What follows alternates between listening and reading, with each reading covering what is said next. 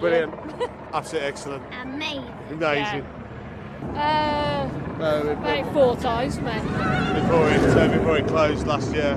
That was the second time for me. Second time for you, yeah. Fine. Exactly as I remember it last time I came on it. It's a really good ride, I really enjoy it. I know how they design these things. I know about triple safety PLCs and everything else that goes into it. I told the lad after we were on it the weekend before it happened. And obviously when we heard the news, everybody was up in arms. And I said, well, I know how they build these things and how they design these things. Whatever's gone wrong, somebody's overridden something.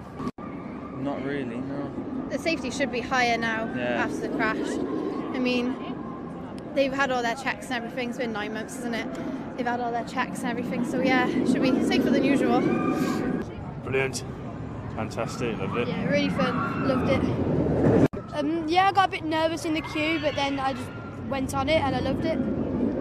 It was great. Last time I was here, obviously the tragic accident happened at, on the ride. It hasn't fazed me at all about going on. My family are on there now. Unfortunately, it does go through your mind, but it's amazing. It's one of the best rides on the park.